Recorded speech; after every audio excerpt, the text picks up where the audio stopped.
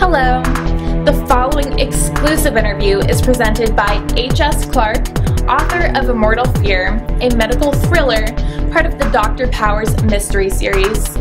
For more interviews and information on Immortal Fear, a medical thriller, visit hsclarkmystery.com. This is Author Spotlight featuring Corey Lynn Fayman, author of Borderfield Blues. Hello, I'm H.S. Clark, and we're here in beautiful Long Beach, California at the Bouchercon World Mystery Convention, and I'm here with author Corey Lynn Fayman. Corey Lynn Fayman has a book out called Borderfield Blues. Corey, tell us about Borderfield Blues. Well, this is a book, as you might guess. I live in San Diego, California, and this takes place in San Diego. It takes place at a place called Borderfield Park, which is a state park at the very corner of California. It's right against Mexico, it's right against the Pacific Ocean.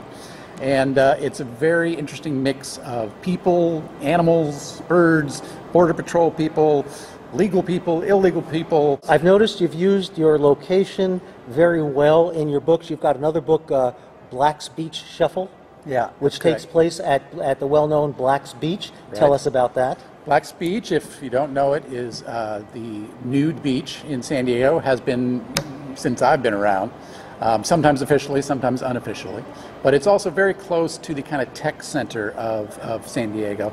And I kind of mix those two. There's a lot of people living in very nice houses on the cliffs above Black's Beach. This is a series, is that right? This is a series. And you have a protagonist. Tell us about your protagonist. Yeah, my protagonist quite an unusual protagonist. Yeah, he's quite different, and that's one of the reasons I decided on the series. His name is Raleigh Waters. He is a professional guitar player. He's in his 40s. He's gone past the years that he's going to make a big living playing guitar, but he still enjoys doing it. He still does it well. He still is, he's still one of the better guitar players in town, but he can't make all ends meet just by playing guitar. This seems like a little bit autobiographical, as you were a musician yourself, going back to, I believe, a punk rock band called P15, and then finishing up with your brother with a band called Bad Dog. That is correct. Those are kind of the bookends of my music career, which is about 20 years. P15 is about 1979, 1980 in Los Angeles. Played the whole punk scene with all the other bands at that time, X and the Blasters and the Go-Go's and that whole group. How are you enjoying the writing as compared to the life as a musician? The writing is much nicer in that I don't have to pack up a lot of gear when I do my job. Yes. Yeah. Well, there are books. There are books, yeah, but I can handle those. And I get to choose my hours. I don't stay out nearly as late anymore. That's probably why I switched. So you had an interesting background. You used to be a sound designer. You worked at the Old Globe Theater. That's correct. And you also played the keyboards. You were also a songwriter. I am a songwriter. And that actually one of the interesting things in writing, the books, was that, and actually I use a few lyrics from some of my old songs in the books. Yeah, and that's been kind of fun to kind of connect. You sort of got a built-in movie score for when this turns to into the movie script. At the very least, I think we got a theme song. You got a theme song. You're going to get a whole lot of fans who like rock and roll. Who should really love your sleuth and your mysteries. Yeah, that's what I'm hoping. There's a lot of rock and roll references to musicians. One thing is most of the characters are a mix of names of famous musicians or musical equipment or musical terms. Raleigh himself is Roland, the music company, and Waters for Muddy Rotters. So. Okay, so you're only stealing from the best. I only from the steal great. from the best. Absolutely. Well, that's what we like. Yeah, in general, I try to name the villains after musicians I don't like as well, but that doesn't always work out. So the villains, you kind of know who the villains are because they're going to be the bad musicians. Yeah, of course, you may not dislike that musician quite as well, so we'll see. I don't know. I may get in trouble with that. You have another one coming out in the series sometime soon. When's that coming out? That'll be coming out next summer, so summer of 2015, probably June. I don't have an exact date yet, but that is called Slab City Rockers. Slab City Rockers. Yes, and this one I take Raleigh east to the desert. Give us a little sneak preview. I'm real big on sneak previews here. Okay.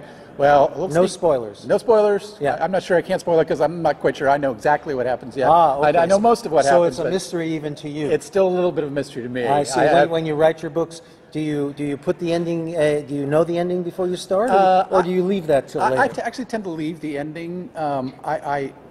when I do my books, I generally have a lot of locations. I see. And I have a lot of characters. I see. And I kind of know the general crime, though sometimes that changes. All right.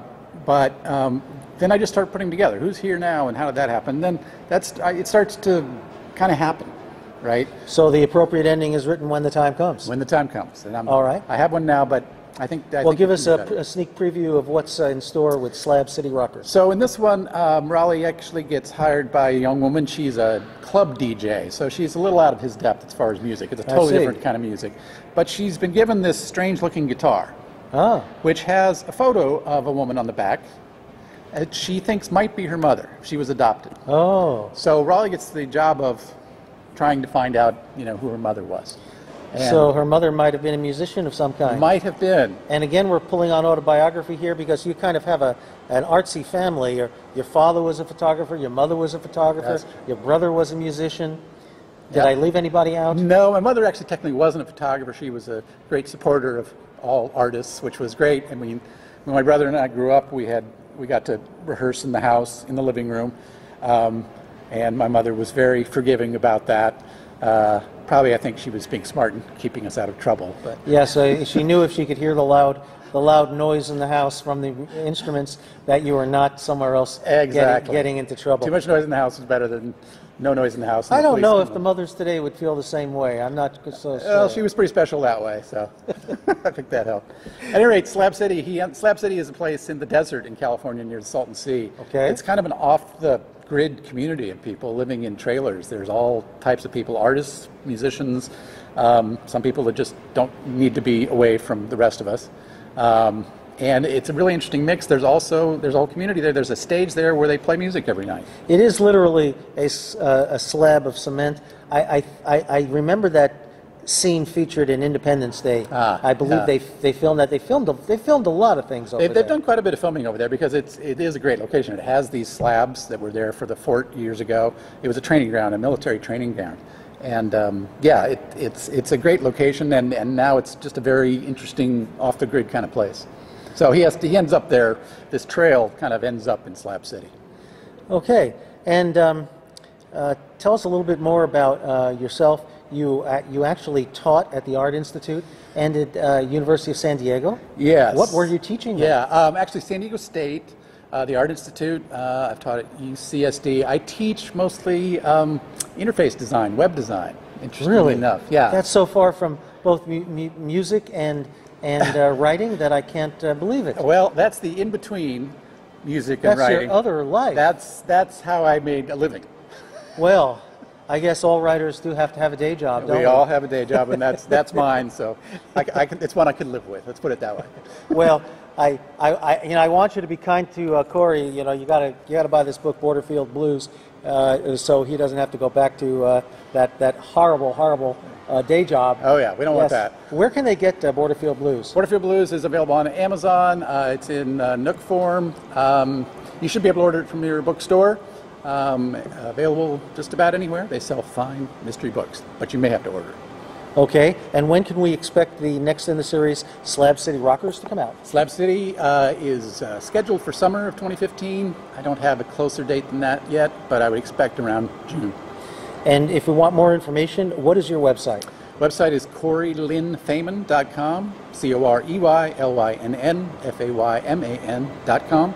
And I do post there on occasion, a lot of information about the books, about me, and various topics. Well, Corey, thanks for taking the time to talk to us. And on behalf of myself, H.S. Clark, thank you all for watching. Thank you. Great.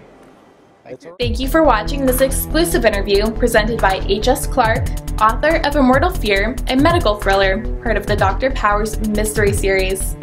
For more interviews and information on Immortal Fear, a medical thriller, visit hsclarkmystery.com.